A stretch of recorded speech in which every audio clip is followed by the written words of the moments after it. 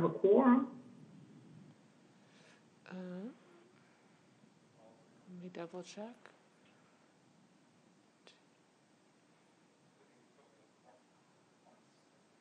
Yes, you do. Thank you. The time being 5:01, September 16th, 2020, I would like to call to order the regular meeting of the Minneapolis Park and Recreation Board. Secretary, will you please call the roll? Commissioner Bourne. Here.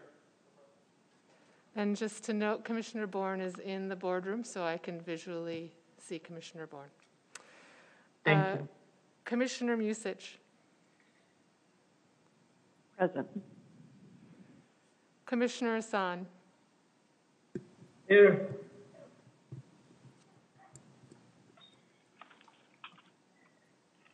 Hello, can you hear me? Yep. Commissioner Hassan. Yep. Commissioner Severson.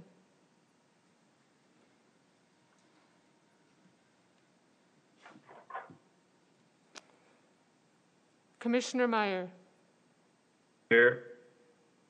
Commissioner French. Here. Commissioner Forney. Here. Vice President Vita. Present. President Cogill. Commissioner Severson. Vice President Vita, you have a quorum. Thank you. I would like to move. I would like to move for approval of the agenda with the removal of Resolution 2020-296. So moved. Wait, why do you want to remove 296? We can have Assistant Superintendent Schroeder give us. I think we need to vote on. We need a second first, and then we can have a discussion around why it's removed. I'll second. Thank you. Now we can have Assistant Superintendent Schroeder please give us an update on why we are removing 2020-296. Acting President Vita and Commissioner Meyer, staff believes we continue to work with the City of Minneapolis and the Watershed District to come to a more amenable solution regarding operations and maintenance than what we have in the current agreement. We've been talking with them fairly consistently over the last 2 weeks and would like to have more time to be able to fully address that. Does that answer your question, Commissioner Meyer? Yes, it does. Any further discussion? I guess I do wish I had been informed of that as the district commissioner, but I will accept the agenda as is. Thank you. Any further discussion on the removal of Resolution 2020-296? Secretary, will you please take the roll on the adoption of the agenda? Commissioner Bourne. Aye. Commissioner Musich. Aye. Commissioner Hassan. Aye. Commissioner Severson.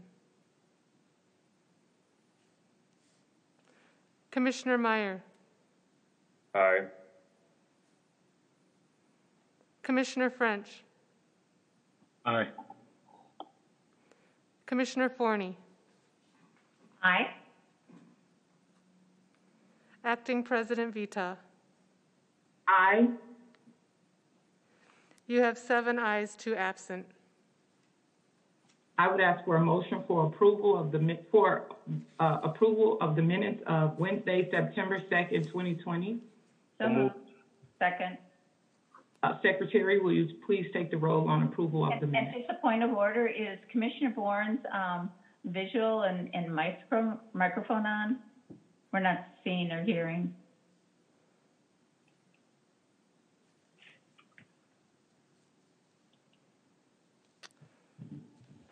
Commissioner Forney, Commissioner Bourne is in the boardroom. So it presents a question of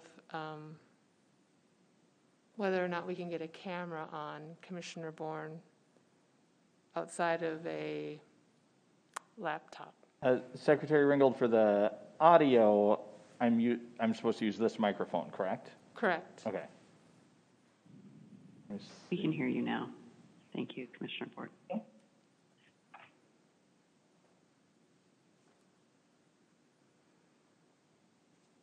Okay, we're moving for approval of the minutes, please, Secretary. We have a motion and a second, so Yep. we need. Commissioner Bourne. I'm sorry, this is on approval of the minutes? Correct. Yes. Aye. Commissioner Musich. Aye. Commissioner Hassan. Aye. Commissioner Severson. Commissioner Meyer. Commissioner French. Aye. Commissioner Forney. Aye. Acting President Vita. Aye. You have 7 ayes, 2 absent. And now we are moving into reports of officers. I'm going to turn it over to you, Superintendent Van Gore. Thank you, Acting President Vita and Commissioners. Thank you for your time. I will start with a report of officers, I believe, here.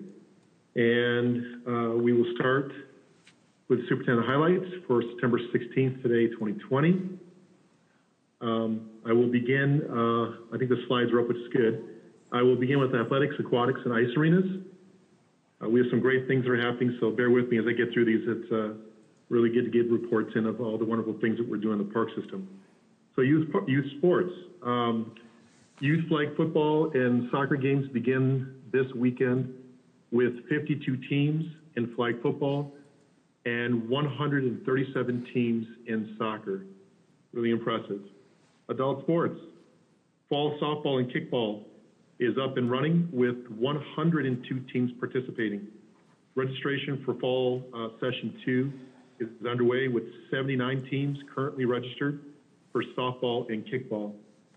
Recreation volunteers, 77 youth volunteer coaches were certified to coach flag football and soccer. In aquatics, the Minneapolis Public Schools swim team began practicing at Phillips Aquatic Center this past Monday. There are 40 girls on this competitive swim team. Ice arenas. Athletics and aquatics staff teamed up with the ice arena staff last week to do much needed landscaping and cleanups at Parade and Northeast Ice. Below is a before and after. I'm not sure if the screen is changing, so I apologize. Thank you. Below is a before and after photo. Thank you to all the staff who worked hard to improve the outside area of the arenas. Golf. Although last week was slower because of the weather, golf courses continue to have a strong year. As of September 6th, golf has surpassed the 2019 end of season totals for rounds of golf and related revenue. So of course, golf has been doing outstanding this year. Very proud of the work that the team has done. Great news. Recreation centers and programs. 9 recreation centers are currently open for Recreation Plus. And another 25 will open for programming focusing on youth beginning as soon as September 21st. Recreation staff are excited to begin offering inside programming for the children of Minneapolis once again. If you look at all the things that are happening, we are kind of getting back into a little bit sense of normal, which is really exciting. Youth development. Village Parks Language and Cultural Learning Program has been offered in partnership with Concordia Language Villages since 1998.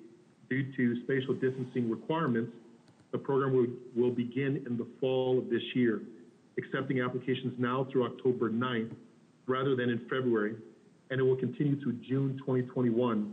Youth ages 14 to 17 will do both virtual and spatially distanced activities at Martin Luther King, Northeast, and North Commons. Full service community school update. Bethune Community School hosted back to school events for the start of the 2020-2021 school year. We hosted an in-person open house in the school parking lot. 150 of families attended and were able to meet their students, teachers, pick up class materials, and receive school supplies. They also are able to receive informational from partners about fall program opportunities. Bethune is also launching a community participatory evaluation team this week.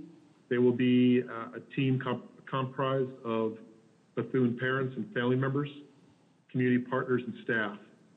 Participants will create a unique data collection process to determine if the FSCS is serving the needs and wants of the community. Forestry. Forestry crews are wrapping up ash tree removals at Theodore Golf Course. Many of the trees threaten adjacent golf greens. Knowing that snowy weather is getting closer, this is the perfect time to finish the removals in order to avoid interference with low pet activities. Asset management. Over our 2020 aquatic plant harvesting program on Cedar Lake, Lake of the Isles, and Bede-Makaska, and Lake Harriet started on June 22nd and ended on August 31st. In total, our staff harvested 179 flatbed trucks loads of plant material in 2020.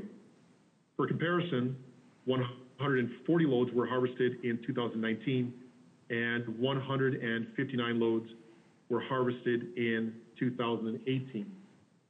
Great work by that team. Environmental management. As of Tuesday, September 8th, the Bede-Makaska, Lake Harriet, and Lake Nokomis boat launches are open to the public from 6 a.m. to 9 o'clock p.m. daily. Boat launch hours will change to 7 o'clock a.m. to 8 o'clock p.m. daily on October 13th, which marks the start of the all-on-call program that coincides with the yearly removal of all buoyed sailboats. Launches will close for the season on December 1st. It has been a record-breaking year for the AIS inspection this year. The MPRB's watercraft inspectors have performed 8,077 aquatic invasive species inspections between May 1st and Labor Day. As a comparison, inspectors performed a total of 5,304 inspections during the entire May 1st to December 1st season last year. That's over 3,000 more inspections. So congratulations, it's tireless work, and those guys do a fantastic job out there. So thank you to our AS inspectors and keeping our lake safe. Great work. Cedar Riverside Recreation Center redesign or pre-design. The Cedar Riverside Community Advisory Committee meeting number 5 is scheduled for Tuesday, September 22nd from 4 to 6 o'clock p.m. via Zoom. Staff will release a draft of the pre-design report and answer any CAC and public questions related to the project at this time. Cedar Isles Master Plan.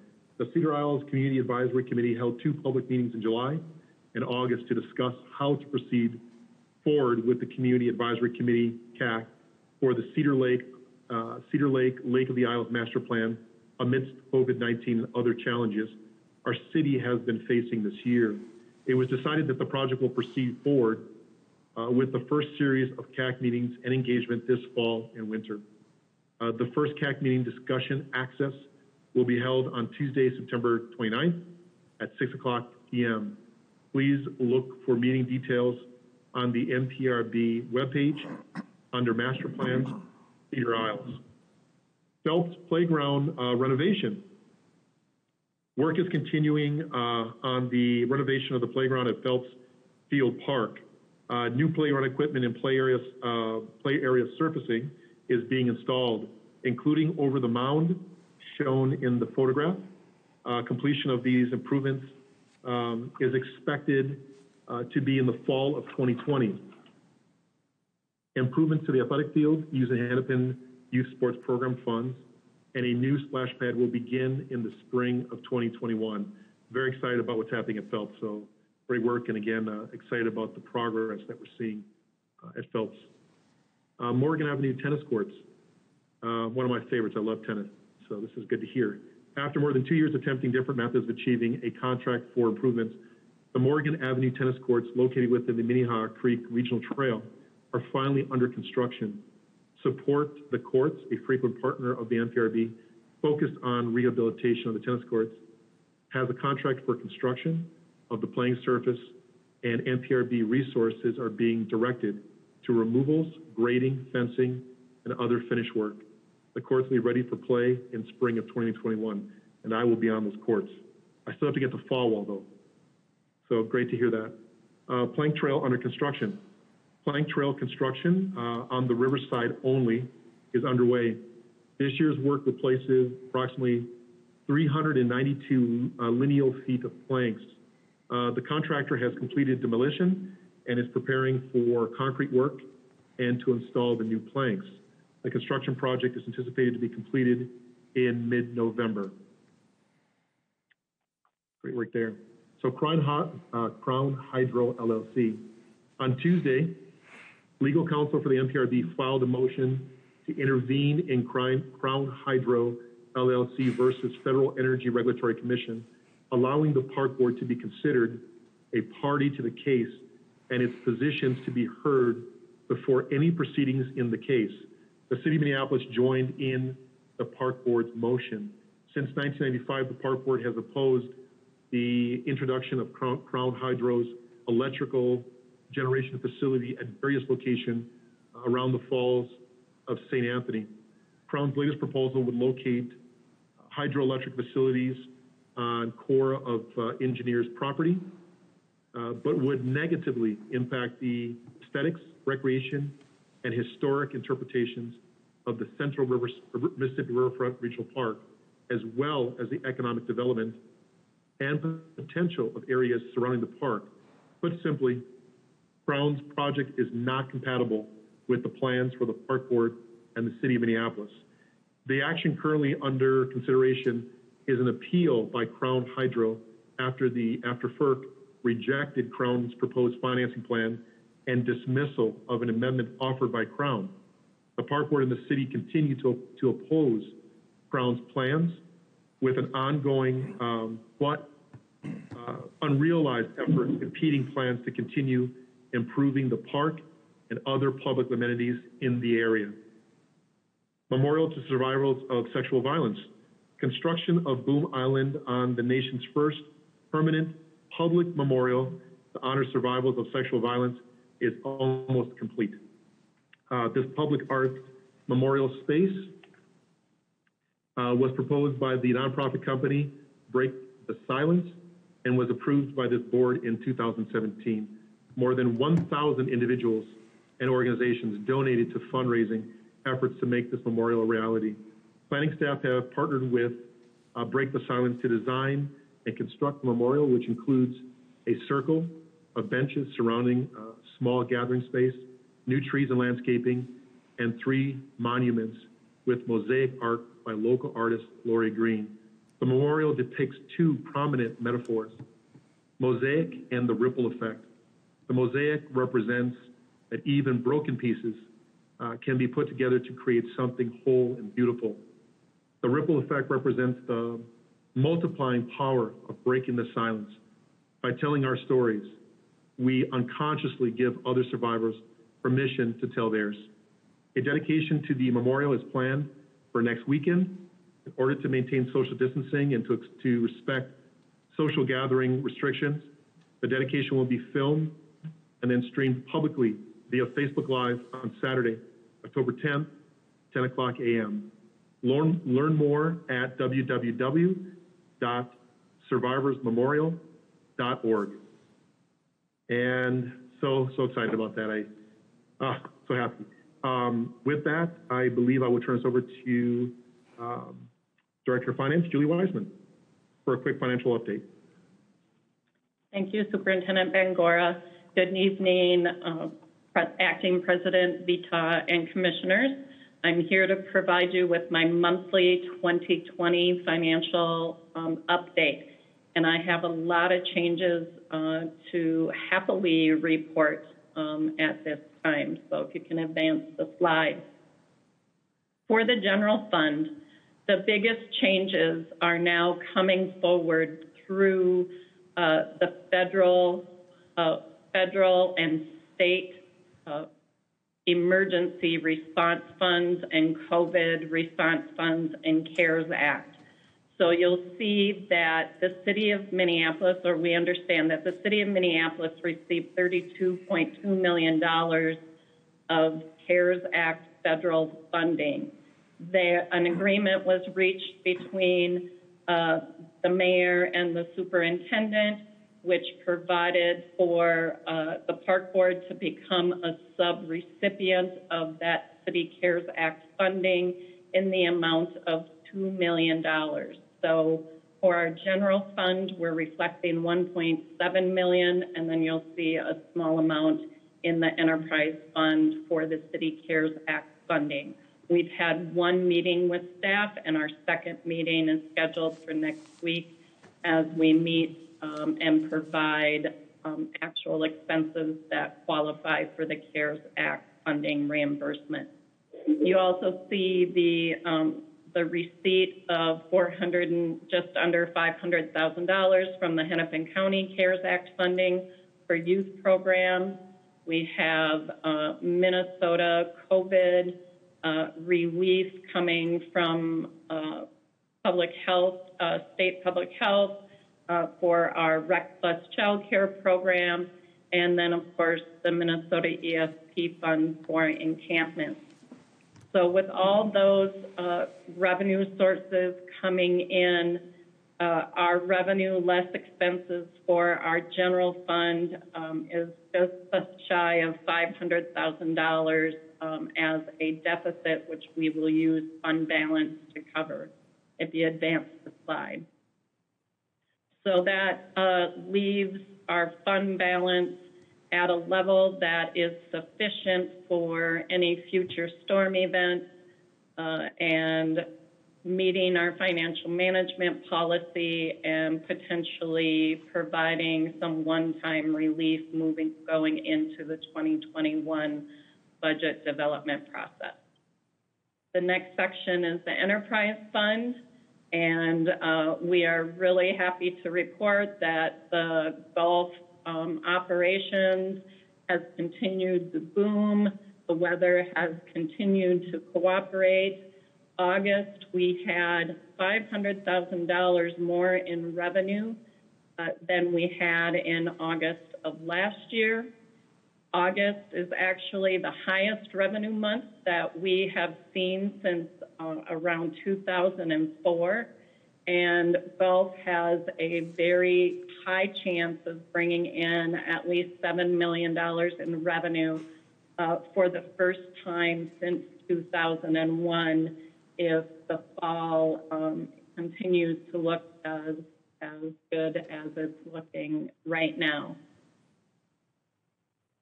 If you advance the slide. So on the other operations, youth and events permitting, again, we're bringing in smaller amounts of revenue for small events that comply with the COVID restrictions. Concessions is bringing in revenue, but at a slower pace and at a lower level than last year due to COVID. Parking revenues, we saw some significant reductions. We received a report today that shows that August and so far in September that parking revenues seem to be stabilizing. We have more users at a smaller, paying a smaller amount. So we're looking to potentially raise our revenue estimates in parking as we go forward into September and October. Our ice arenas, we've been able to adjust our revenues there based on the socially distanced programs that are currently happening in our ice arenas. If you advance the slide. So we have a large shift and change from the previous forecast in the enterprise fund. We are showing a $1.2 million net income in our operations, which is a significant improvement over previous forecasts. And with our non-operating revenue and non-operating expenses, we feel that our net income is going to cover our expenses this year, and we will not be having to dip into fund balance in the enterprise fund. So that's the end of my presentation, if there's any questions.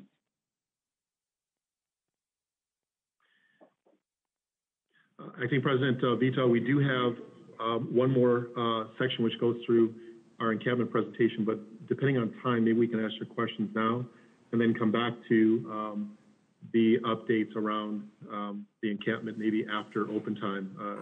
I take directions from you though, of course. That works for me. I see that Commissioner Bourne has his hand raised. Do you have a question, Commissioner Bourne? I do, but it's a general reports of officers question, so it can wait until it's not on a specific topic we've covered yet, so it can wait until the end. Okay.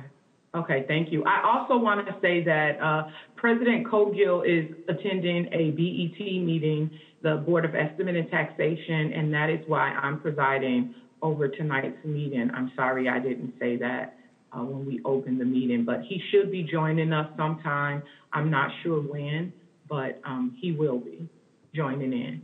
Very soon. Oh, there he is. Hello, President Cogill. Hello, Vice President Vita. I'm just logging in, so I'll let you continue for a few minutes here as I get set up. Okay, thank you. We're moving into open time, so when you get set up, we'll just move right into that. I think it's 5:27.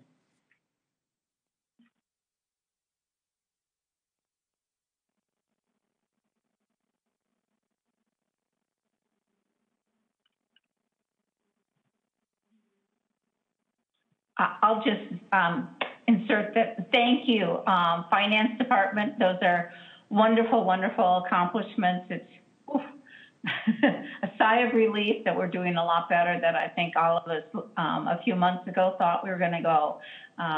Thank goodness for all these other resources of the federal, the state, Hennepin County. It's just, wow, a sigh of relief. So thank you, Director Wiseman, for your amazing work and staff's amazing work. Commissioner Musich?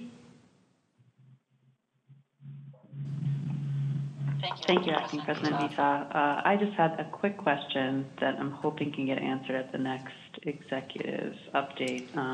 You had noted that we'd had over 8,000 inspections from May 1st to Labor Day at our boat launches, and I'd be interested in knowing of those, how many of those boats were found to have AIS present on them, and what the process was for addressing that to ensure that the lakes stay safe. So I realize you probably don't have that information today, but if you could include it in a future update, that would be lovely. Thank you. Thank you, Commissioner Musich. I am now going to turn the meeting over to President Cogill. We are at time starting open time. So thank you, Vice President. Thank you, Vice President Vita, and thank you all. It is 5:30, and it is now time for open time, which is our opportunity to hear from the public. We have no individuals here at headquarters this evening to testify, and we have two speakers calling in. So I will get that started here in a moment. First, I'll just mention to the speakers who are signed up and called in that we are, as I mentioned, this is open time. It's an opportunity for the Board of Commissioners to hear from the public. You can speak on any topic. We just do not tolerate any harassing or discriminatory language or any topics pertaining to pending personnel matters. We do have, it looks like, a few write-in comments as well, but we will start with the call-in speakers. I will allocate 1 minute for each speaker, and we'll start with Suzanne Burks, if she is on the line. Is Suzanne on the line? We do not have Suzanne online. Okay, we'll go to the second speaker there, Paula Chesley. Is Paula Chesley there? They are online now. Fantastic. Paula, if you would go ahead, state your name, if you're comfortable, your address for the record, and you have 1 minute to address the board.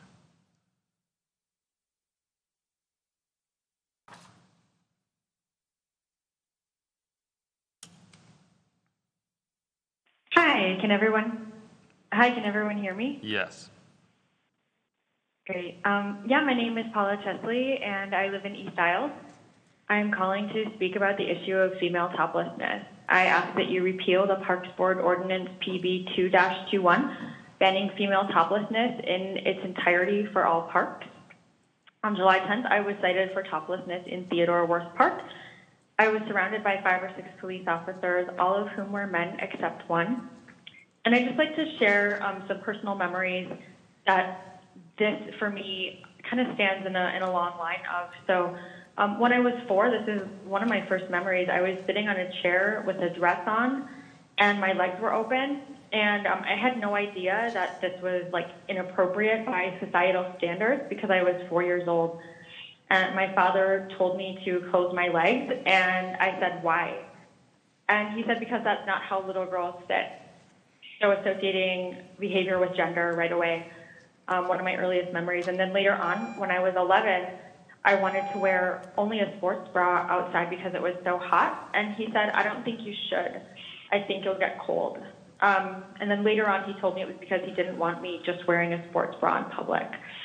So I believe my father was doing this to protect me. But the same policing of male bodies simply does not happen. It's a small leap from my father's words to the Parks Board Ordinance.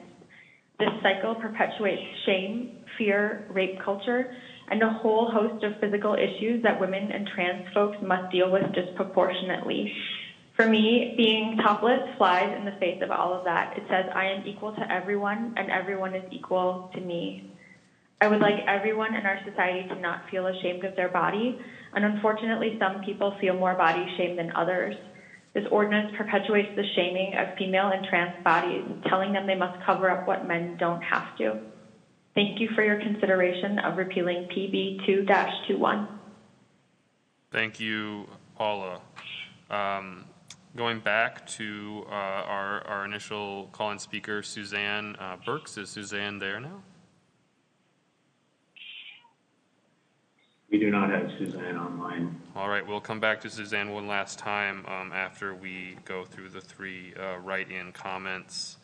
Our first write-in comment to be read by the Secretary of the Board is from Constance Pepin. Dear Commissioners, I request that you join the growing number of organizations and agencies that ritually recognize the Indigenous people upon whose homeland our Minneapolis Park system exists. For example, the Minneapolis Park and Recreation Board respectfully acknowledges that we are on the sacred traditional land of the Dakota people and honor with gratitude the land itself and the Dakota, Ojibwe, and other Indigenous people in Minneapolis who have stewarded this land throughout the generations. It's about getting people to think critically about where they stand, said Dwayne Dutcheno, the second executive director of Native Governance Center. The St. Paul nonprofit recently published a guide to creating a respectful, accurate land acknowledgement. And then that is, the link is provided. Thank you for considering this request. Thank you, Ms. Pepin. Our next speaker with written in comments is Liz Byer. I'm a parent of a Hope Academy student, and I live in North Minneapolis. Our school serves under-resourced students and their families. Our school community wants to be good neighbors in our location, and we care about the well-being of all the folks who are currently encamped at PB Park. We know these folks need long-term solutions to the host of challenges that bring them to homelessness, and we also are troubled to see that the encampment at the park has been a site of gunfire, violent assault, and other safety problems in recent weeks. This park is immediately adjacent to our school, and many students in our school need to walk in and around the neighborhood to get to and from school each day. I know that the MPRB has served a notice to vacate, but the encampment remains. Our kids need to be safe walking to and from school next week, and this encampment is hazardous to our students, the neighbors around PV Park, and the people camping there. I am asking. Thank you, Ms. Byer. Our final written-in commenter is Bliss Benson. I am a parent of a Hope Academy student. PV Park is a beautiful and public park shared by the community in Hope Academy. This brings challenges, including the recent homeless encampment and gathering of protesters within the pavilion. I am asking that you please follow through on the relocation of the PV Park homeless encampment. I am asking that the encampment and protesters be relocated in a peaceful manner that respects the dignity of people experiencing homelessness and supports the safety of the park for Hope Academy students and the entire community. I implore you to have the encampment relocated as soon as possible as in-person classes resume September 2nd.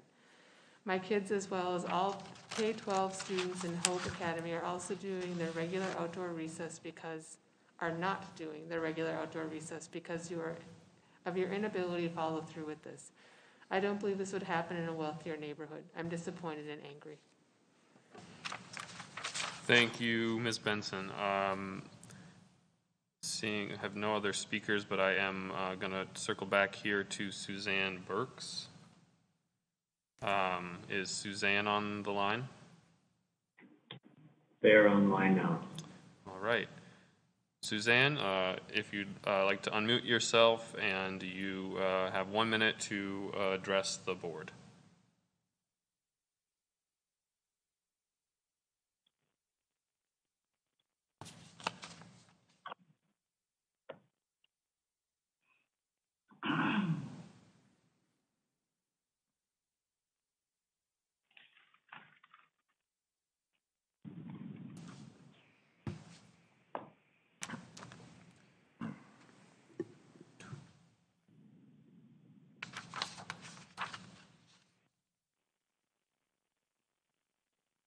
Suzanne, are you there?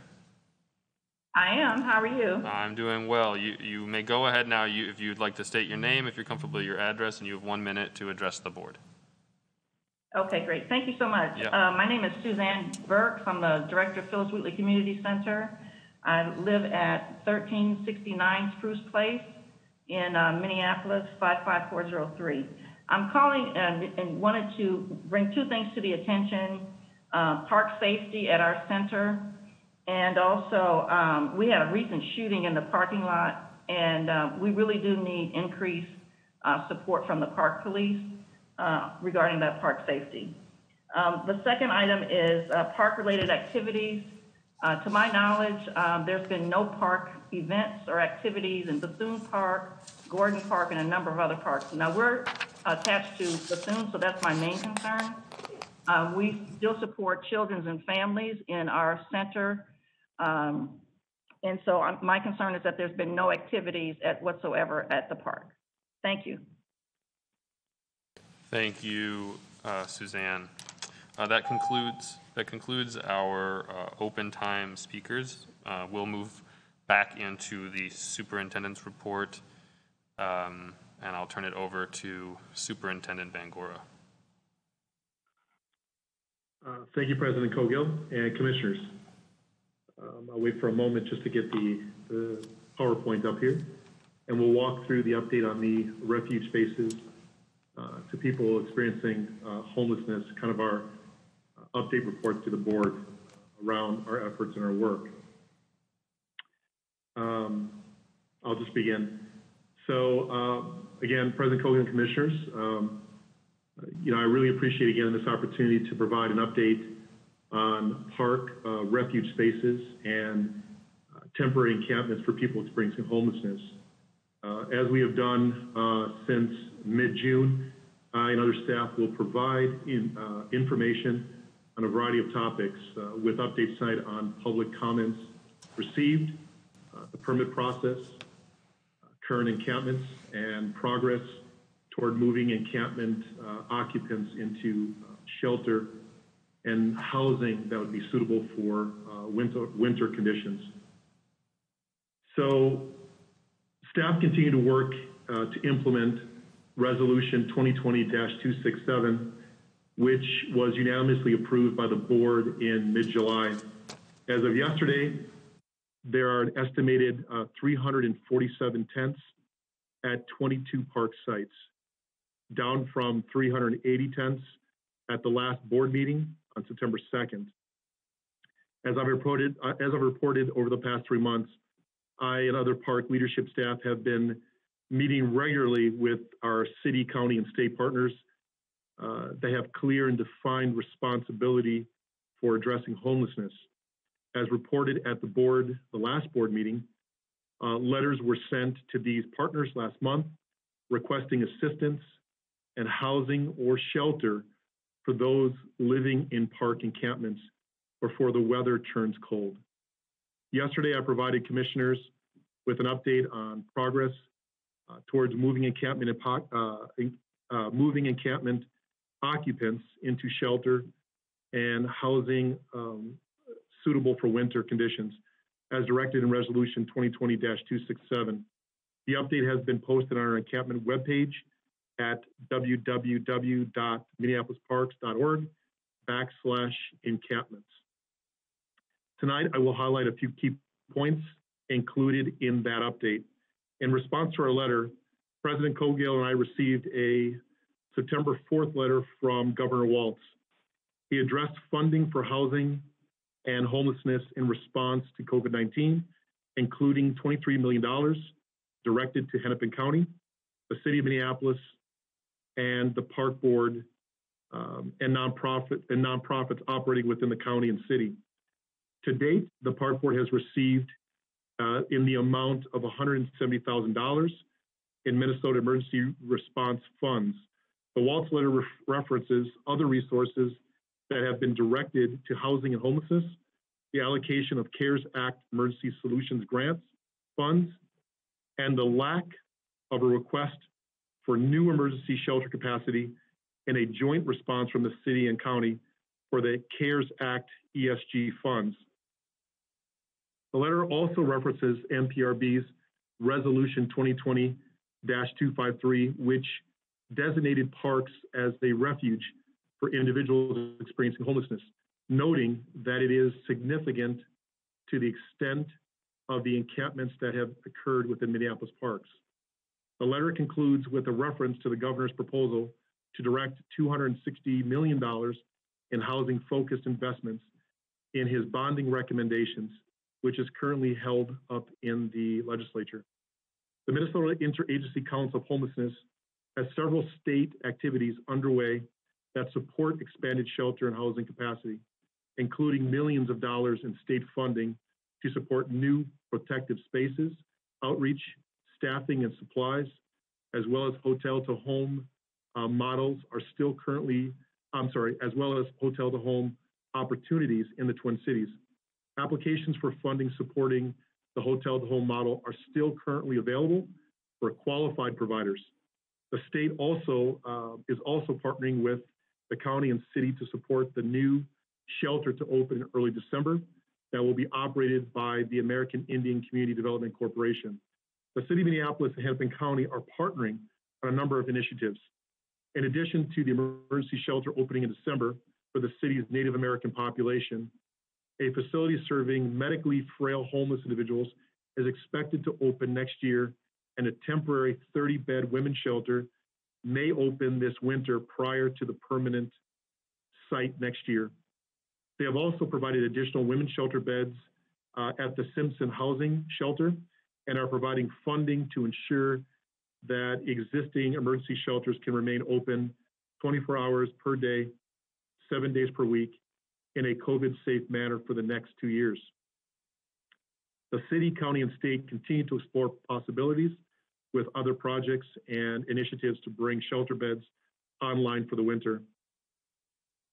Provider capacity has been and continues to be one of the biggest challenges in bringing more capacity online.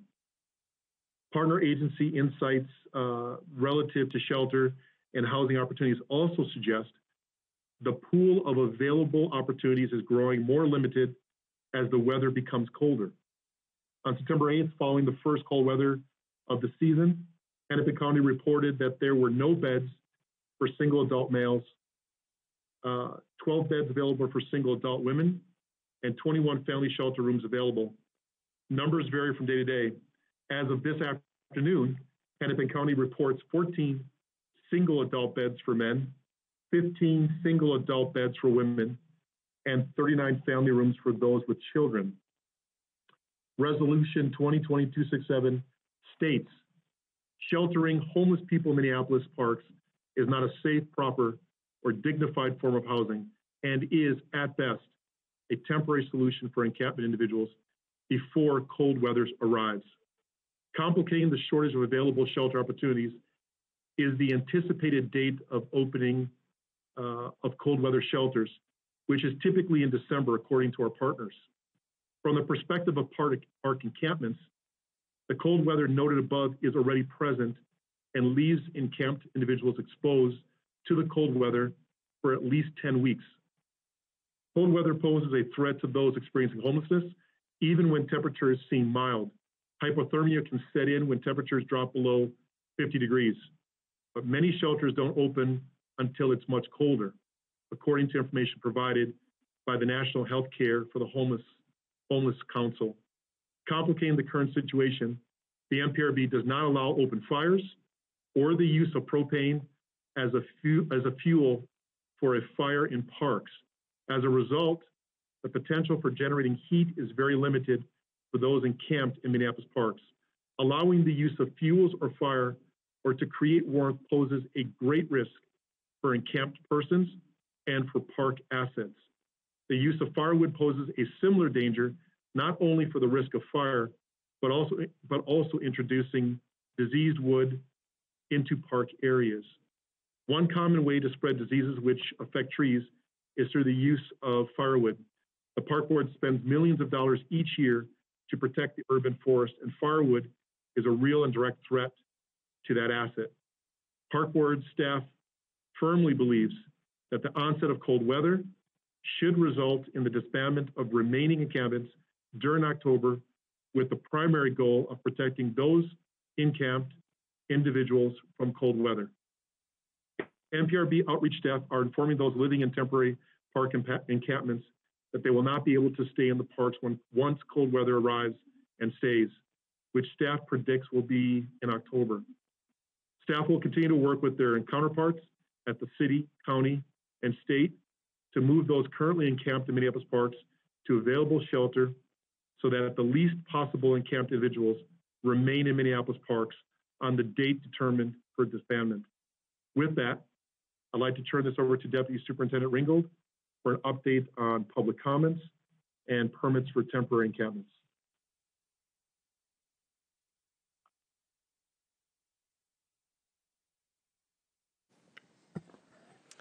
Thank you, Superintendent Bangora. So as we have for the last several meetings, we'd like to give you an update on what we're hearing and how, kind of what's coming in for staff to respond to in terms of public comment.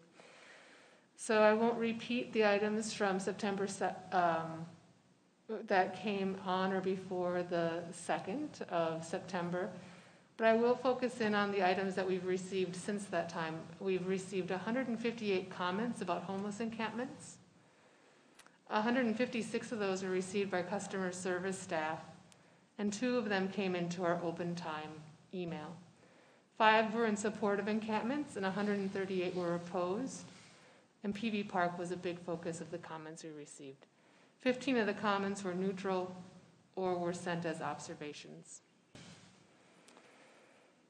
Temporary encampment permit update. We do have 15 active permits. I'll show you a map in just a moment, but it includes Beltrami, BF Nelson, Boom Island, Brackett, Franklin Steel, Lake Harriet, Lake Nokomis, Logan, Lindale Farmstead, Marshall Terrace, Minnehaha, Reverend Dr. Martin Luther King Jr., Riverside, and then the Annie Young portion of Riverside and the mall. Superintendent Bangora mentioned this as well, but here are the numbers of current vacancies. 14 single adult beds for men, 15 for females, and 39 for families with kids. And I think it's important, as Superintendent Bangora said, these numbers seem to fluctuate daily. Here is a map to show you where those temporary permitted encampments are within the system, and that same list of park names along the right-hand side. I will now hand this over to Assistant Superintendent of Environmental Stewardship, Jeremy Barrett. Thank you, Deputy Superintendent Ringgold. Good evening, President Cogill and Commissioners. I will be very brief. Go to the next slide. This is an overview of the encampments we've observed throughout the system that are not permitted. And so you'll see there's 7 of those: Cedar Lake, Lake Harriet, other, Lake Nokomis, other, Lake of the Isles, Lindale Park, and MLK, other, as well as Peavey. And if you go to the next slide, we have an overlay with the permitted sites and the non-permitted. And what I would note is that when we've referenced it as Lake Harriet, other, Lake Nokomis, other, and MLK, other, that's recognizing that we have a permanent encampment, but we also have tents outside of the designated area. And so we have gotten this to the 15 permitted parks and 7 parks without permits. And I believe that is the end of this, and I turn it over to Finance. Yes, so I'll turn it over to Director Wiseman. Good evening, Commissioners. If you advance to the next slide, I just have a brief financial update. Again, on the revenue side, we have the temporary easement, and we have received 2 payments from the Minnesota Emergency Response Funds for just under $170,000. We have a third request that we will be submitting for $85,000 that will cover expenses through the end of September. On the expenditure side, we have wages and fringe of $105,000, and again, that is maintenance costs associated with the encampments, and that is being reimbursed through the Minnesota Emergency Response Funds. We have material and supplies, fists and washing stations. Those are also being submitted for reimbursement through the Emergency Response Funds at this point. We have contractual services for associated with the encampments. That includes the Mad Dad's contract as well, along with legal fees that we are incurring due to encampments, and then the site restoration costs. So at this point, we are breaking even, but again, we are receiving an additional, we will potentially be receiving an additional $85,000 from the state of Minnesota. And that's the end of my update. Thank you, Director Wiseman and staff for that overview. We do have a couple of questions from commissioners. I'll start with Commissioner Bourne. Thank you, President Cogill. Are we taking questions on the entire report of officers or only this segment at this point? We are taking questions on the entire report. Thank you, President Cogill. Superintendent, tonight we amended our agenda to remove 2020, I think it's 296, the easement to Columbia Golf Course. When we spoke last in front of the board, there was some question about the timing of bids that had already gone out, and it sounded like this evening was the last meeting that we would have to approve that in order to meet those bids before they expired. I'm wondering, Superintendent, if there's somebody on your staff that can, is that still accurate, or is there still time to meet? Is there still time to consider this and still meet those bids? And if so, how much time? When is the hard end? Thank you, President Cogill. Commissioner Bourne, I will turn this over to Assistant Superintendent Schroeder to answer those questions for you.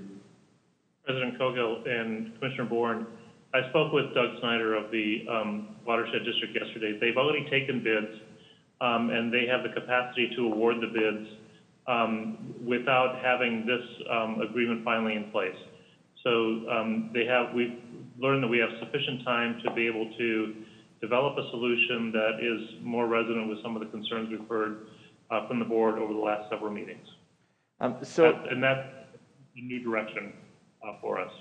So there's usually an 11th hour and then there's an 11:59. When is 11:59 for us to pass this? President Cole, Commissioner Bourne, I didn't actually get into that with Executive Director Snyder, but I can get an answer and get that back. He didn't seem concerned about a pressing time issue. Okay. But we'll get an answer back to you. Okay, so it sounds like we have some time to get this right and have some of those holistic conversations we were talking about. Thank you, Superintendent, or Assistant Superintendent. My next question is for, I'm assuming Superintendent, you're going to refer it back to Michael again too. There was a report from the follow-up on our last on the board's last resolution about the Marshall Street property. And the conclusion of that letter sounded like it was going to take some more work, and I was confused if staff is looking for more direction as to whether or not to do that work, or if they are continuing to do it, or if they are continuing to do that work, and if the board is trying to move forward with pressing the Marshall property into homeless relief and homeless support, if staff needs additional and clarifying direction, or if that's the course that they're on. Go ahead. Yep. Sorry. Go ahead, Michael. Sorry. President Cogill and Commissioner Bourne, when that was drafted, we had a response from city staff indicating that rezoning would not be favored, and I had posed the question of a conditional use permit, which they also indicated would not be favored. It seemed to me, after that document was crafted, that the conditional use permit is a more likely process that would allow us to get to achieve that. I did place a call to city council member, I sent an email to council member Fletcher's and his staff to see if I could review that process with them. This would be a process that's similar to what we use to get the wood processing allowed for a temporary period of time with conditions at 4022.5, the Schmidt Operations Center. That process would allow us to do something different with 1828 Marshall with conditions for a limited period of time and without a rezoning, which I think the rezoning is the greater concern for city staff. Okay, and so we are moving forward with, staff has the wind at their back saying that the board is interested in pressing this property into service for homeless relief, and we're working towards that end still. President Cogill, Commissioner Bourne, how far staff will push this, I think, is a question for the board to consider. For me, the immediate consideration would be asking about a conditional use permit, because from a regulatory perspective, it would seem to be the most direct path to what was discussed several weeks ago when this was first raised. Okay. President Cogill, I'm wondering if we can have a follow-up discussion item on getting at our next meeting on just continuing to move that issue forward. There might be a few other pathways that we can look at as well if the city, if the conditional permit or conditional use permit route isn't being advanced. So I'm wondering if that issue may need to come to the board to provide some additional clarity and direction. And then Superintendent, I think my last question on reports of officers is a request on the financial report for the homeless encampments, and I don't need an answer tonight, but I'm hoping that Director Wiseman, after the conversations last week about a difference of opinion of how that $94,000 easement was being allocated, I'd like to not see I'd like to see a separate chart of accounts for what's being charged to that 94,000 versus what's being charged to the other funds, if that's possible. But I don't need a response tonight. So if we can maybe have that for the next meeting, that would be great. Thank you. Thank you, Commissioner Bourne. Our next speaker is Commissioner Musich. Thank you, President Cogill. I have some questions for the superintendent regarding the letter that was sent by the governor, and also just about some encampments in my district. A couple of questions. So the governor is saying that is the governor saying that funds are available and that the county and city are not requesting them for emergency shelter capacity expansion? President Cogill and Commissioner Musich, in a way, yes. What seems to be the message that we've been hearing is that there isn't a lot of requests coming in for that money. What seems to be the concern, from what I'm hearing, is that there's not what they call qualified providers. So there are agencies that lift up, like we could say, like a Vivo, or some of these organizations that support unsheltered homeless people that can then take them and provide 24-hour, 7-day-a-week kind of care or resources for wherever the needs that unsheltered and unhoused people have. There's requests for money, but there's a lot of money that's out there, but not enough people to provide those services. So have we talked with our partners about what they're doing to ramp up that capacity? Because right now we have mothers and their kids living in our parks. Those kids are not in school. We've got people with serious addiction problems living in our parks that are preventing people from feeling safe in them. We have like a general sense of lawlessness because people are being told, I'm going to stop you from doing something, yet a couple hundred feet away from them, there are people camping in the park. There are people drinking in the park. There are people smoking in the parks. There are people that are clearly violating park ordinances where that's just acceptable. So I would like to understand what the city and county who are able to apply for these funds are doing to ramp up their ability to properly shelter people so the parks can go back to being parks.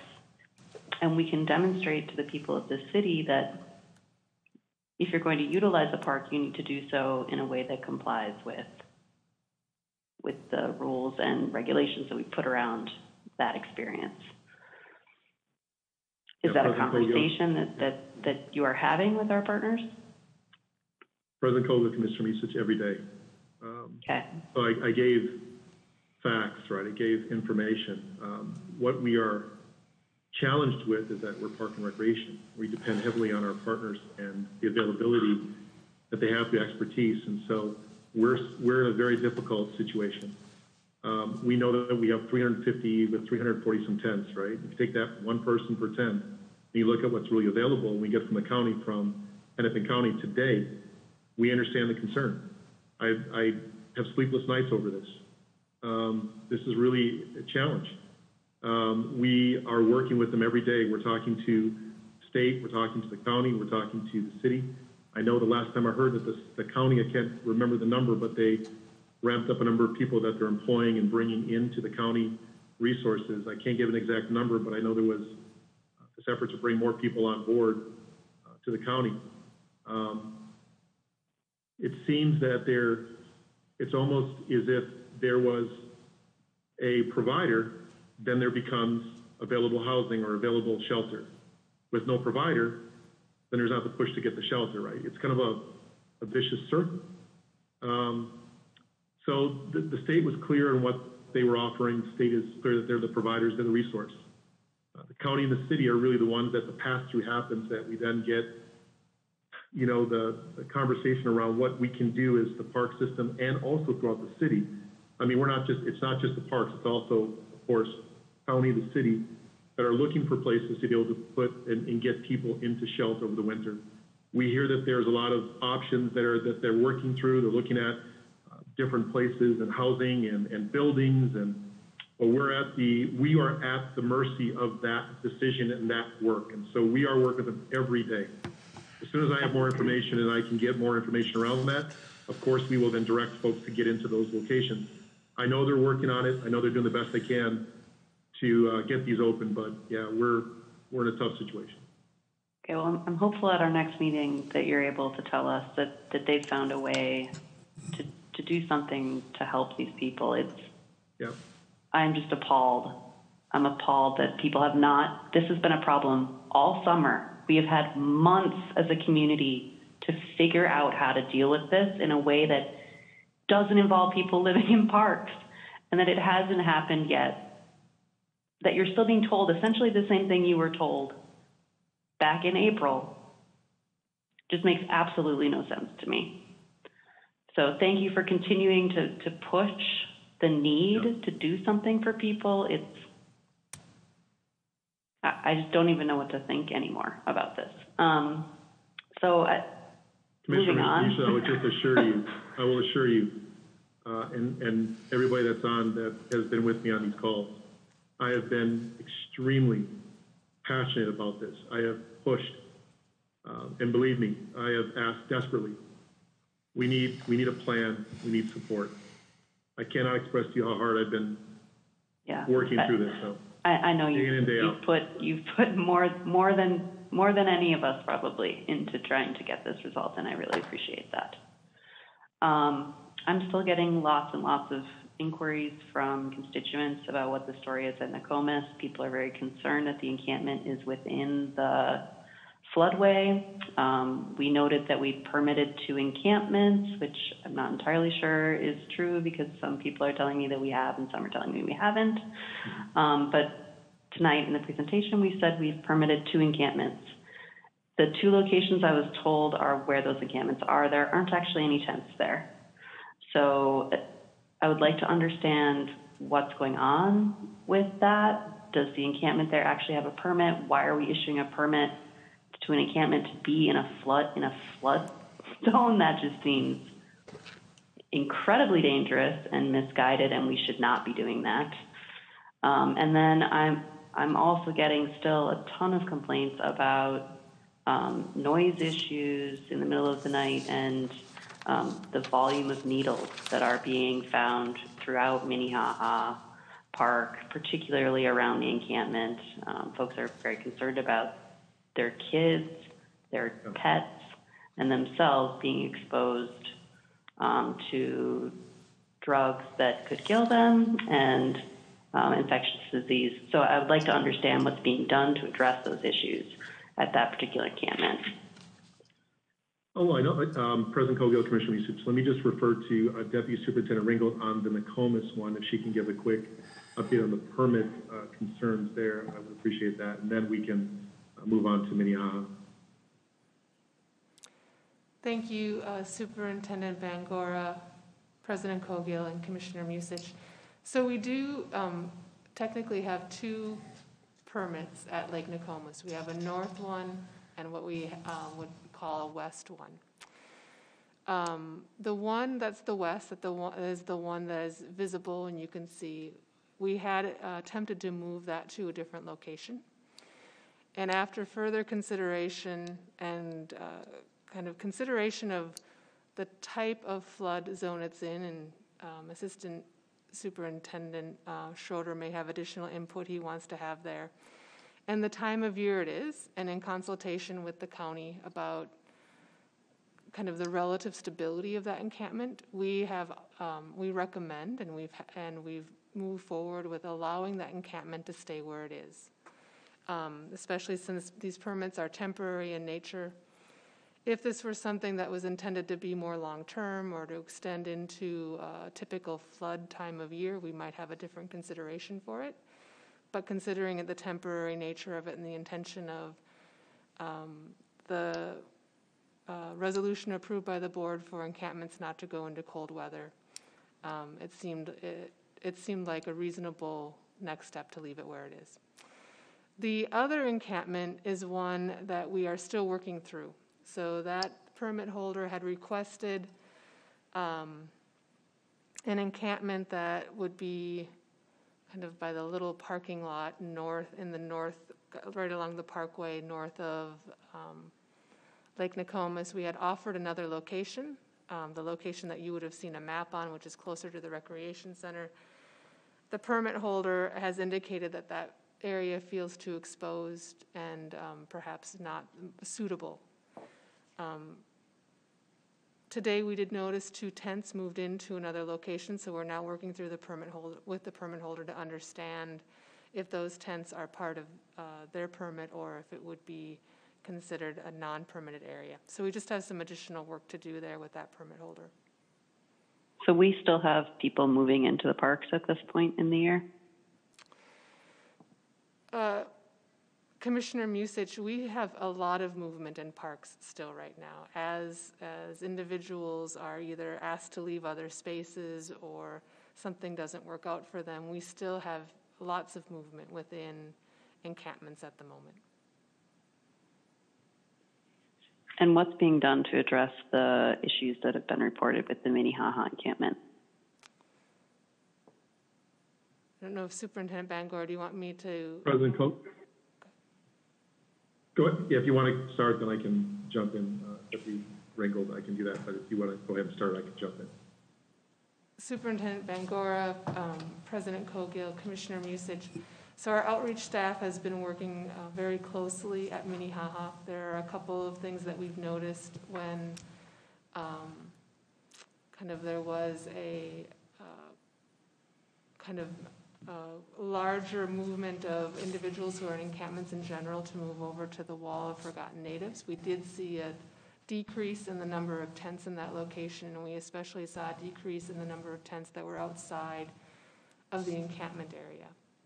The permit holder is working earnestly with our outreach staff, has recently requested that the encampment area be delineated by a fence to help them be able to enforce here's where our encampment is, and then also to provide guidance for our staff to be able to help assist them with removing tents that are not within that encampment area. The permit holder is firmly aware of concerns we've had around harassment and other issues in the area, and at this point is doing their best to work cooperatively with us. Thank you for the update. Thank you. Thank you, Commissioner Musich. Next, we have Commissioner French, followed by Forney. Yeah, thank you, President Kogo. My question is, I think it's for Deputy Superintendent Ringo. You had some stats of shelter beds available. How many shelter beds are available for couples, for folks without kids? Like, if you're a couple and you don't have kids, I'm sorry. President Cogill, Commissioner French, that's a very good question. I've reported that information, but I'm not the expert on that information. So I'm going to need to see if Superintendent Bangora, who works more closely with the county, can help define that. Thank you, Deputy. Go ahead, President. Thank you, Deputy Superintendent Ringgold, President Cogill, Commissioner French. I don't have any stats on that. What I do have is single bed families, single women, for single men, and for families. That's the report that I was given by the county. So from a park and recreation standpoint, I can only take the numbers and stats that I get from the county. You wouldn't mute it. Sorry. And report those out. I don't know beyond that. I can follow up with the county and see if there's more information that they can send me, but that's what I received today from the county. Yeah, I'd like that. Also, do we know how many folks have left our parks and went to the wall? Or are we tracking that? Are we trying to figure out how we can track that? Are we keeping numbers from a day to day, or how often do we count tents? President Cogill, Commissioner French, we are not. I don't know if we have a direct tracking of people that have left from the parks to go to the wall. I do know that the Red Lake has stepped in there and they're doing the homeless, or it's called shelter to home vouchers that they're providing for the wall and for the folks that are there. I'm not sure how many people are going to be able to receive that. They're doing the work there, but I don't have a specific number of people that have left our parks and have moved over to that location. And I would ask Assistant Superintendent Barrett, how often do we get our numbers again that are reported from Roberta? I don't remember the exact dates that we received that. I think we received one yesterday, correct? Every week? So President Kogel, Commissioner French, yeah. So we observe, there's a couple approaches. So the maintenance staff reports on Tuesdays and Thursdays, tent estimates that they observe throughout the park system. And then the community outreach team is also on Tuesdays and Thursdays doing a more accurate count within the permitted sites. But in terms of tracking individuals and, the tents, and if the tent moves from one place to another, we're not tracking it at that level.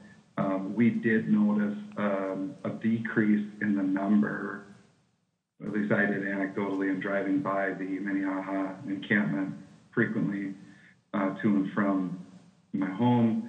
I did notice that when the wall became an encampment, the number of tents seemed to decrease at Minneapolis. But we are not tracking to that specific level. Okay. So what I guess I want to ascertain is that if there are resources at the wall for certain folks, if they can go to the wall, they can possibly get housing or possibly get some like a bridge shelter until housing is provided for them. Is that what I'm hearing? President Kogel, Commissioner French, I'm not sure exactly the specifics around it, but it is around more of the indigenous or native population. So it's like Red Lake. So it's not as if anybody could go there and provide services. I think it's very specific to the provider that is then doing the work with a particular population. Okay, and my last question is about PV Park. PV Park, I've been a resident of South Minneapolis probably most of the time that I've lived here in Minnesota. PV Park is on the corner of Franklin and Chicago, to a very high crime area. And so I'm trying to figure out, is the crime coming from our park, or is it coming because it's in a high crime area? Which I think the high crime area has always existed before Hope Community was there. And I'm trying to figure out Hope Community urgency right now, because we've always had homeless folks in PV Park. We've always had crime in PV Park. It seems, I don't know, I'm just trying to figure out what's different this year. I know there's difference in different parks and different places in our city, but PV Park has always been a catalyst for some of these activities, and we've tried for years and years to stop it. We put lights out there, we redone the park. So I just want to know why now, why this year, why all of a sudden. I guess that's not a question for you guys. It's just a question I just want about there. Yes, thank you, Commissioner French, President Coley, Commissioner French. If you would, I know that this board, we've been pretty clear that crime stats and statistics, which you noticed we didn't bring forward today. If you'd like for us to give specifics around incidents that recur within the encampment, we can share that with you. Yeah, because you're right, there are, I'm sure things that, I'm sorry? My issue was the things that were happening before the encampment was there, and how many of the issues that are happening right now mirror the things that were happening prior to the encampment. And that will give me a good way to make an analysis about what's going on. We can give, Commissioner French, we can give specifics around what we know that's happening within the encampment or what's happening around the encampment. I know there was a couple incidents just happened recently where a woman overdosed. I think she was in the encampment, obviously. I don't know her current status, but she was in bad condition.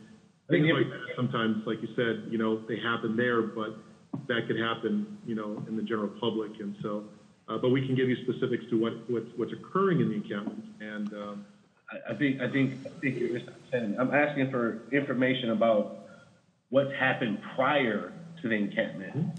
What type of incidents were happening in PV Park prior to the encampment? Yep, I understand you.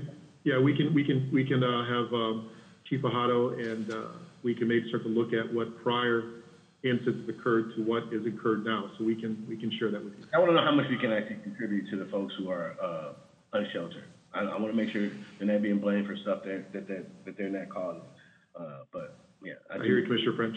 Yeah, like I said, that's why I was only giving you specifics that I know that have happened this year in the encampment. I can tell you, then we can look at what's happened previously in the park or around the community, so we can maybe share some of that information with you and give you some context. Chief Ahato here today? Chief Ahato is here today, yes, he is.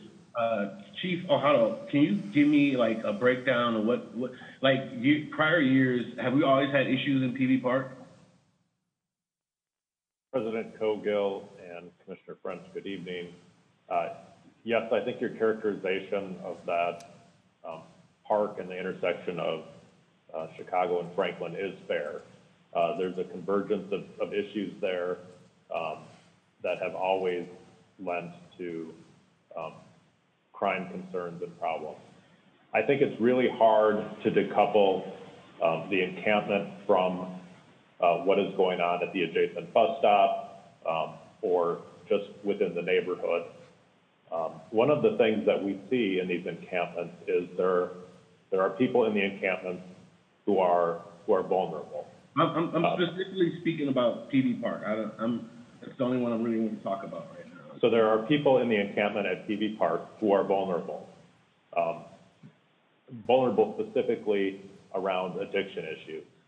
And there are predators who come to PV Park to capitalize on those addiction issues, and some of that does certainly contribute to crime and violence.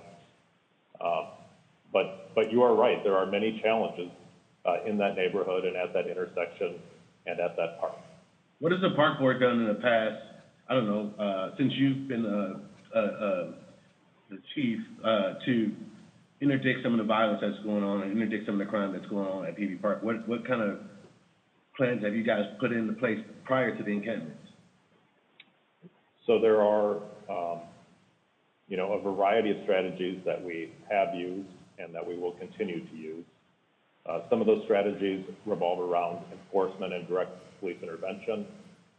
We've actually remodeled our staffing to provide dedicated coverage downtown and within Phillips, so that, in years past, PV Park was just part of the entire South Minneapolis beat, which is a very large geography for one or two officers to cover.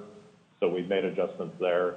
But besides police intervention, we continue to work with activating the park in coordination with recreation staff at Bell, who runs that recreation center, with our community partners, with the neighborhood group, Ventura Village.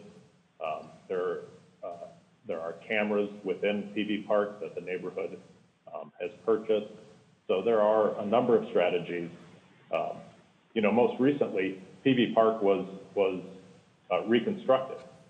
And the hope in reconstruction was to have greater activation of that park, because a busy park is often a safe park. And so the more that we can activate PV Park with positive activities, the more safe traditionally it would become. Okay, thank you, Chief Ahato, I appreciate it. You bet.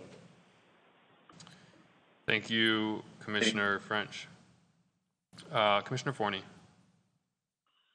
Thank you, President Cogill. Actually, Commissioner French is touching on the same issues and ideas that I'm wanting to raise, and that is about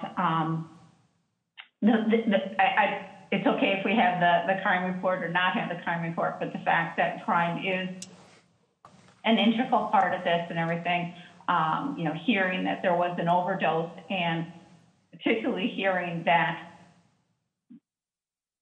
those who found the person refused to bring in authorities, paramedics, whatever, to deal with the woman who overdosed. The same thing happened at Powderhorn with the young girl who was raped. Anyway, to me, I'm sorry, that one always gets me.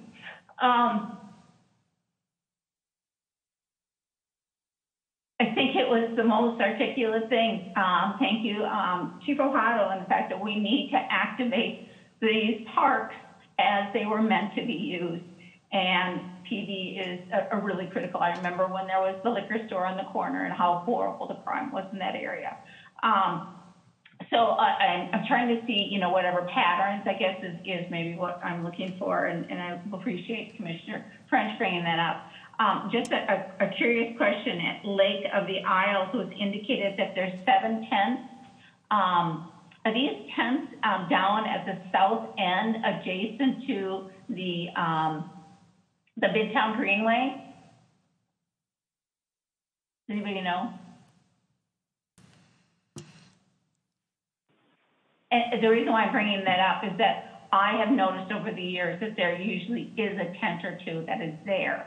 And so wondering whether or not these are repeat patterns. We're finding out throughout the city that there's repeat patterns of places and everything, and how we can make those areas safe zones for whomever, for whether or not it happens to be unsheltered. Anyway, I just wanted to note that we are, as I indicated, repeat patterns. And I'm so concerned about the crime and about the safety of our unsheltered, and that the fact that we have people intervening and not allowing people with professional skills to be there for them. So thank you all. I think probably the most critical thing that I heard, or was it was in the report that Superintendent Bangor sent out earlier, the fact that the staff capacity has been maximized, and we need to resolve this issue. We need to bring, you know, these people into respectful places for them, but also so that we can be about our business. So thank you all for all that you're doing once again. Thank you, Commissioner Forney. I'm seeing no other hands raised. Thank you, Superintendent, for the report. And thank you all for the questions. Certainly the work of our board and our staff in addressing the unhoused in our parks is not over.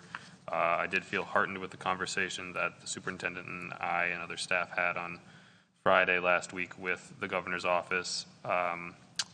However, we still are seeing a gap in the number of spaces available for folks to go in terms of shelter, and the number of folks that are actually unhoused, both in Minneapolis and the entire region. So certainly more work needs to be done, and I look forward to doing that work in collaboration with all the commissioners on the board. Moving on to our consent business, I would ask for a motion on resolutions 2020-301 through resolution 2020-305. Do I have a motion? So moved. Second. A motion and a second. Is there any discussion on the consent business?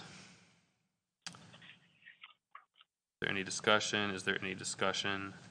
Seeing none, I'll ask the secretary to please take the roll on the consent agenda items, resolutions 2020-301 through 2020-305. Commissioner Bourne. Aye. Commissioner Musich. I didn't hear Commissioner Bourne vote. Commissioner Bourne. Secretary, could you repeat my vote? Commissioner Bourne was an aye.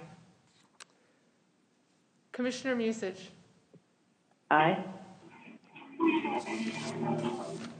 Commissioner Severson.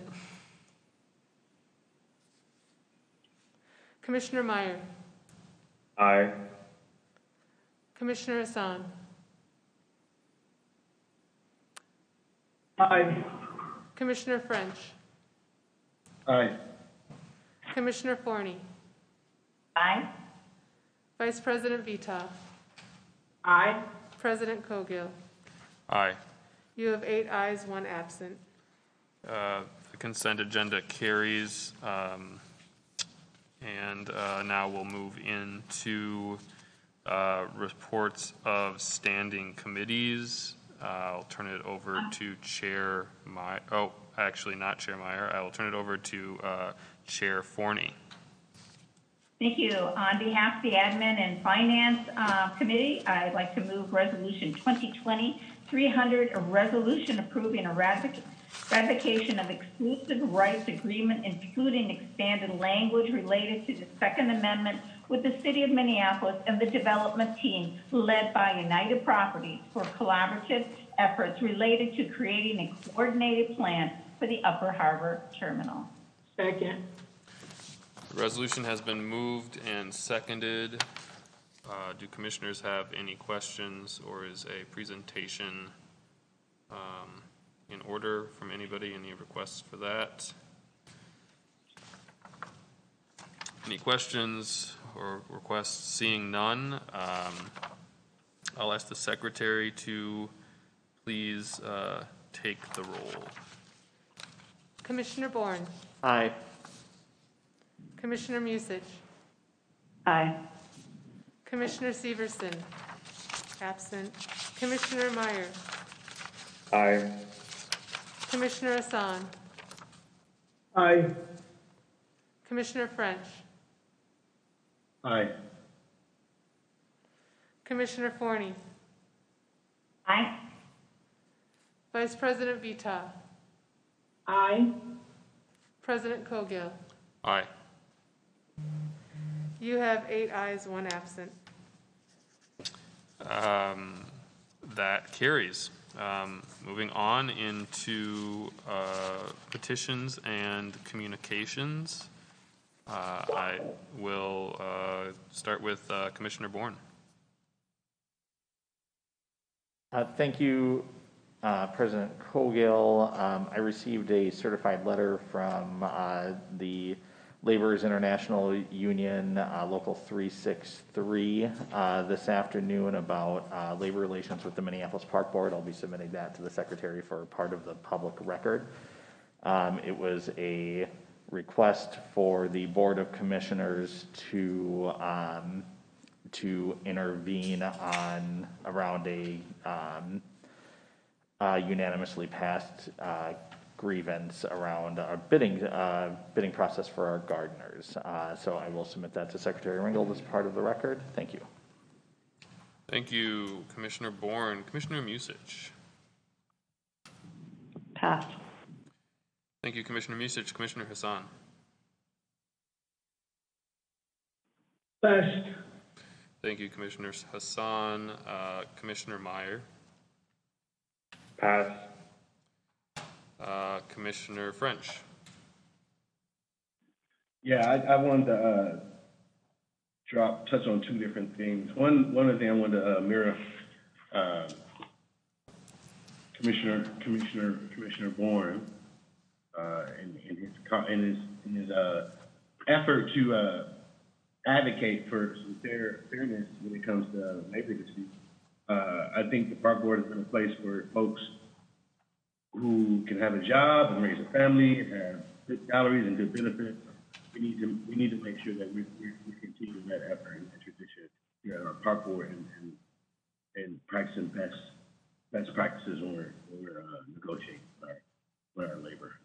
Also, I forgot what else I was. I forgot. That's right. Okay, that's it. Thank you. Thank you, Commissioner French. Commissioner Forney. Thank you, President Cogill. Yes, I'd like to report, I think I might have mentioned this before, but People for Parks has been officially brought into the Minneapolis Parks Foundation. I'm very excited about that, being I was on it some years ago.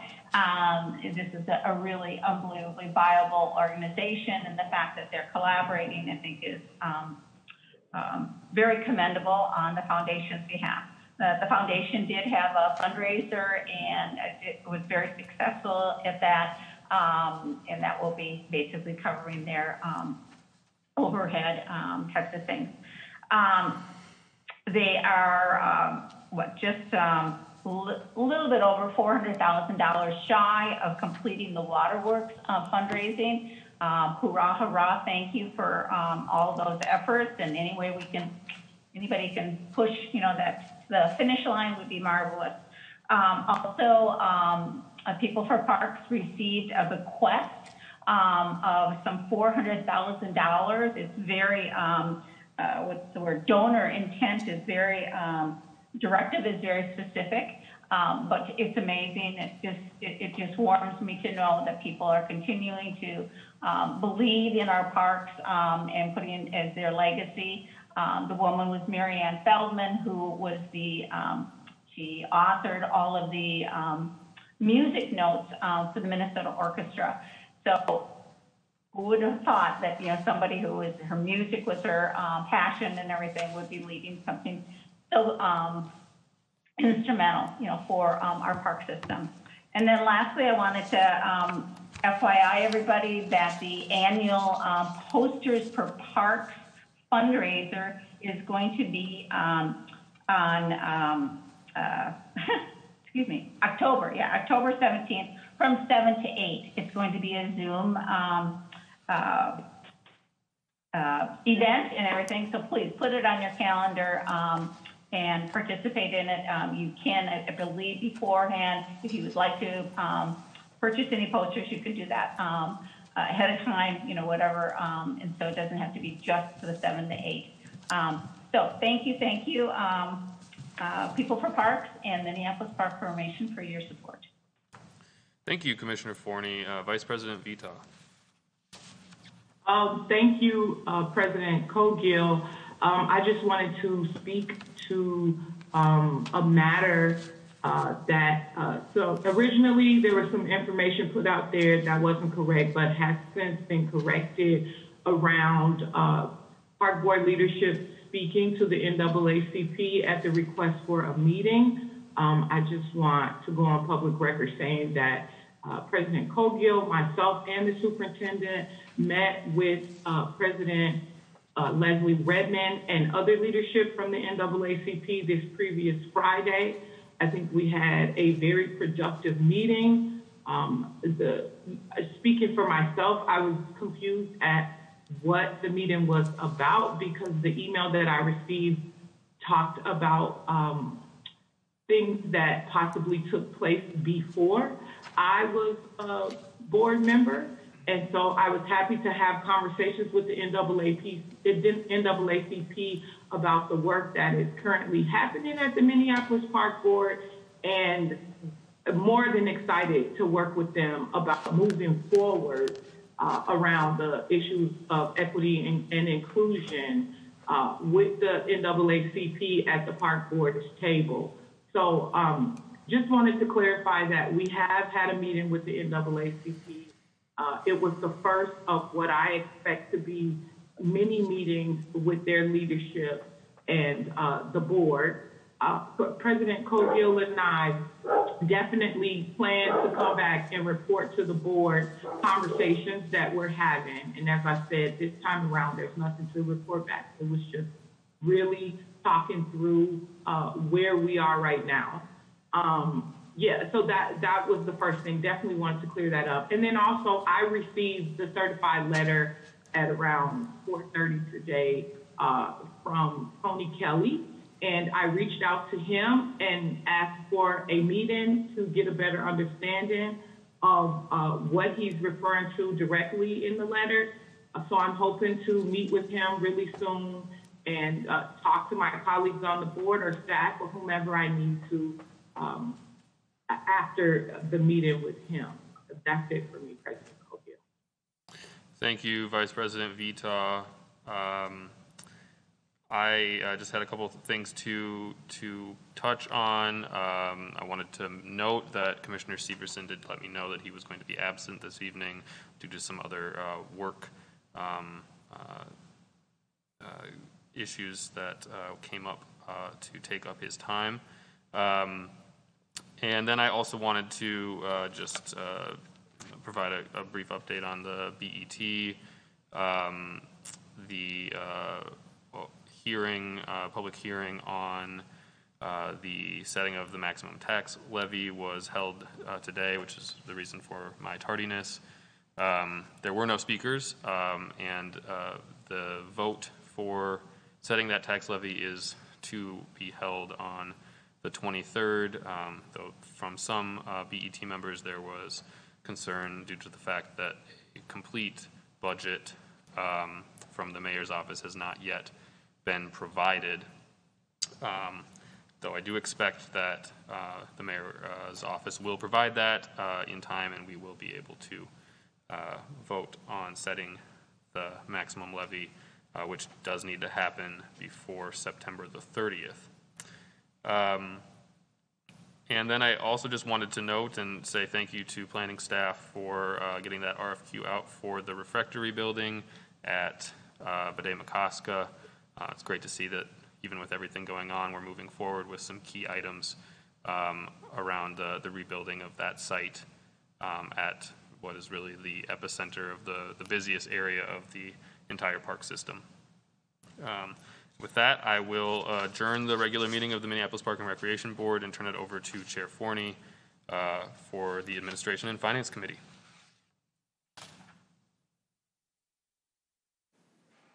Thank you. We don't need to have a call. Okay, so I'd like to convene the Administration and Finance Committee here. My goodness, whoa, 6:41, yahoo! Would the Secretary please call the roll? Vice President Vita. Present. Commissioner Musich. Present. Commissioner French. Here. Vice Chair Hassan. Here. Chair Forney. Here. You have a quorum. Thank you. I'll take a motion to approve the agenda. So moved. All those in Secretary, please call the roll. Vice President Vita. Aye. Commissioner Musich. Aye. Commissioner French. Aye. Vice Chair Hassan. Here. Aye. Chair Musich. Aye. You have 5 ayes. Chair Forney. I'm sorry, Chair Forney. Aye. You have 5 ayes. Great. I'll take a motion to approve the minutes of Wednesday, September 2nd, 2020. So moved. Secretary, would you please call the roll? Vice President Vita. Aye. Commissioner Musich. Aye. Commissioner French.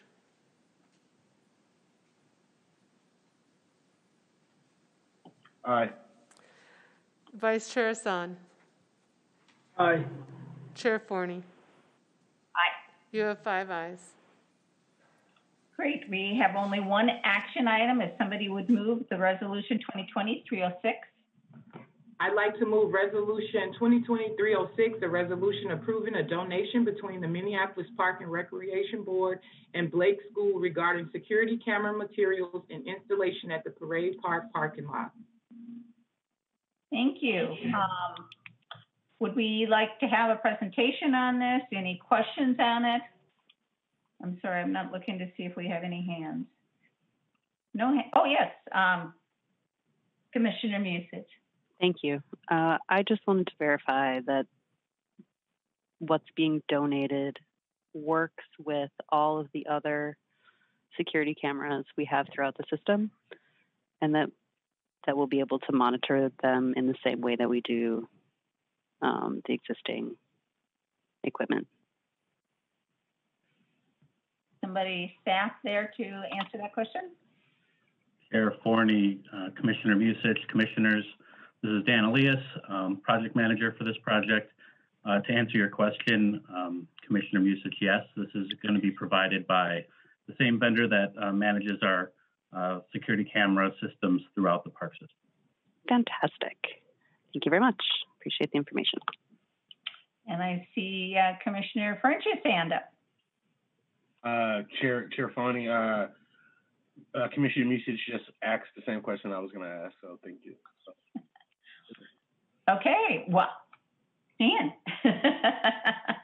you answered all the questions. So just, to affirm that, this is already all of this work is being done, and so it will be, an add-on to the greater project. And I appreciate, thank you, Blake Schools, or as I know them, Northrop, anyway, for your donation.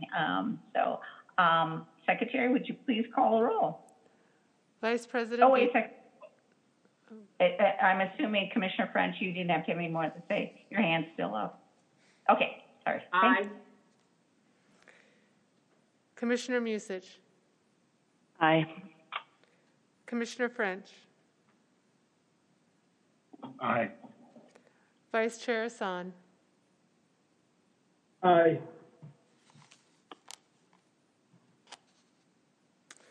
Chair Forney. Aye. You have 5 ayes.